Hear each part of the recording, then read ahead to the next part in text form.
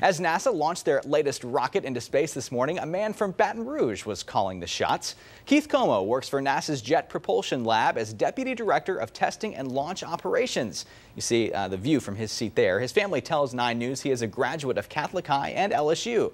Now this is the unmanned Atlas V rocket blasting off to Mars this morning.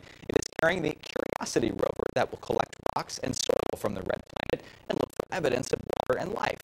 It will take about 9 months to make it from Earth.